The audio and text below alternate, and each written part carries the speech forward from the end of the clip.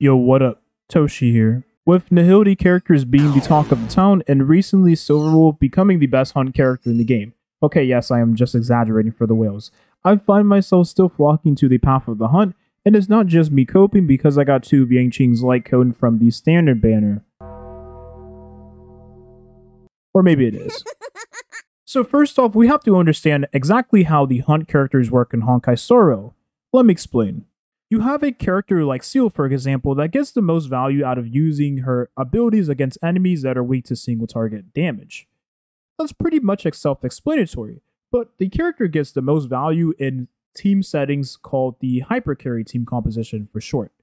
And essentially, you put all of your resources into Seal to bring out the most of this character, to give this character the most damage amplifications you can give her possible, thus giving her the maximum amount of damage she can do possibly. And the reason why you want to do that is because the character gets a lot of value from one-shot an enemy with her ultimate, or her skills at that, but mostly her ultimate. If she's able to one-shot said enemy, or deal massive amounts of damage and then finish off the enemy later with a skill, she will get a lot of more value because of her resurgence. This allows Seal to get an additional turn whenever she kills the enemy. It's going to be very massive considering this character wants to constantly proc this in order to get turns over and over again. But that is if you have a very strong Seal and give her tons of investment not only from your supports, but from the light cones and the best gear possible. And then you have another character like Dan Heng, who also benefits from getting a lot of resources funneled to his kit. Given how Dan Heng works, you get a lot of value using Bronya's elemental skill on this character. That in turn allows Dan Heng to get the wind resistance penetration for his next attack, which is going to be very valuable for a character that wants to one-shot the enemy. And the reason why this works is because hunt characters are usually support-eccentric, or supporters-eccentric, ways to say, because you want to have them in the hypercarry team comp and have a lot of supports that make those characters better in what they do. Wow. With how the hunt works in Honkai Star Rail, Genshin Impact has a lot of team-eccentric, hypercarry-focused DPS characters. Hu Tao Hypercarry is one of the best teams in the game. It is a very stat-hungry and very expensive team to build, so having a team centered around Hu Tao makes a lot of sense, because you ideally want the character to not only vape her charge hits, you also want her to vape her ultimate, and you also want her to do as much damage as she can, thus having characters that buff not only the damage, but allow her to get the extra multiplier with the elemental reaction system. With the Raiden Shogun Hypercarry team, you essentially have a team centered around supporting the almighty, I forgot the rest of the name, Shogun. You have a maxed out Kujosari most of the time, then you have a Bennett and a Kazuha, because these characters enrich the performance of Raiden Shogun. And once you have all of these characters supporting Shogun, you essentially have a very strong main DPS function-like character, although you can use her in different various ways.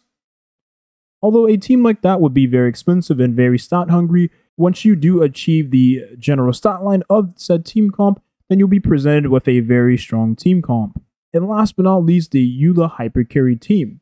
This team is focused around making sure that Eula can deal as much damage as she can. You see, this character needs the best supports and she needs the best stats. One of the hardest characters to build and one of the hardest characters to make work. Because, well, she is the epitome of putting all your eggs in one basket, and you know what happens when you do that. But once the team works, it works really well, and you'll be presented with a team that does massive amounts of damage. It's no joke. Just look at the people that have C6 versions of this character. Now we have to dial back to Honkai Star Rail. Crit rate and crit damage is going to be very important for your DPS characters in said hypercarry team comp. You see, with the stat line of crit rate and crit damage being extremely hard to achieve, there's other team comps that take advantage of not necessarily needing to have crit and crit damage. So whenever you have a hypercarry-centric focused team comp, the threshold for damage is higher, but the bare minimum, the threshold to get the team comp off the ground is a lot higher than another team comp. You know, let's just say the Kafka Dot team, for example. But once you do have the stat line down, you'll have a very strong team comp. That's why Seal is still one of the best characters in the game, especially now with Silverwolf into existence. But while we're at it, let's go ahead and talk about Silverwolf. You see, Silverwolf provides tons of value for your hypercarry-centric team. The reason why she's very good is because not only does she lower the resistance of the enemy, but she also lowers the defenses. while also putting massive amounts of debuffs on the enemy and doing a lot of personal damage herself. She's a very nice, strong character to have in your team comps regarding any character, not just the Hunt, but Hunt really benefit the most from this character. And going forward, she will definitely be a very necessary character to use in your team comps if you are using Hunt category characters. The reason why this matters is because characters like Silverwolf will not only enrich the performance of hypercarry teams, thus allowing the path of the Hunt to excel more at what they do, seeing will target big PP damage, but also she gives the implications of what the future of the Hunt class is going to be as a whole. You see, the Hunt benefits from having massive amounts of supporters, thus boosting up the damage of one character in that team comp, or maybe two, depending on what characters you have.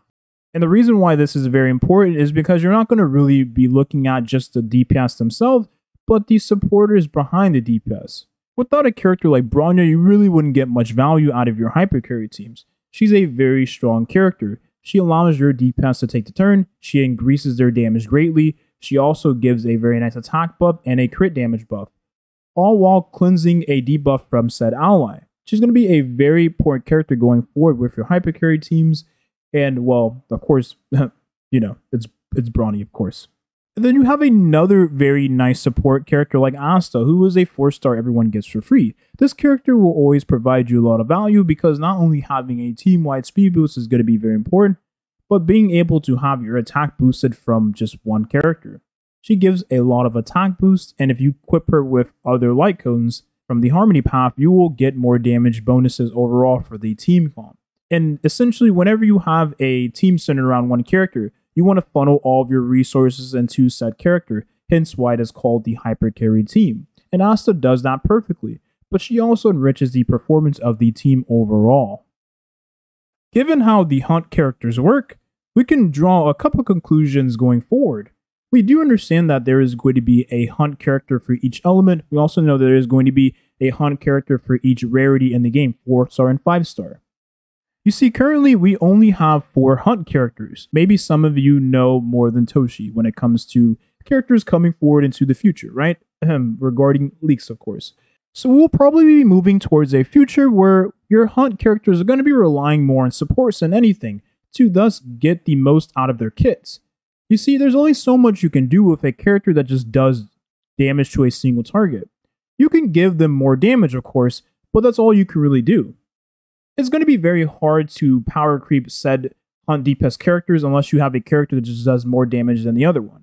Or if you have a character so busted like Seal, you literally have to make an enemy designated to make her weaker. That is unless you're not using a character like Pela. Yeah, maybe that character was a little too strong. But your supporters are going to be the most important part of your team going forward. And with that being said, a character like Silverwolf is going to be very nice for your account because she's going to allow you to play with any Hunt character going forward. She'll allow you to play with any DPS character going forward. But if you are a Hunt main like myself, you probably will enjoy having a character that allows you to enjoy Hunt characters even more. But she has the most damage as a debuffer when you max out her copies. It's still insane I'm saying that, and that makes me realize maybe Hunt characters are not going to be the strongest characters going forward. Having a team centered around one character to thus get the most out of said character to deal the most damage possible is something I really enjoy.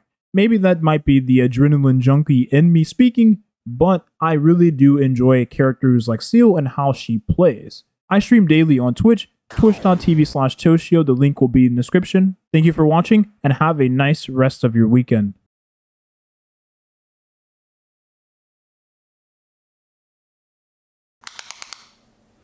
I guess I'm skipping Jinglu now.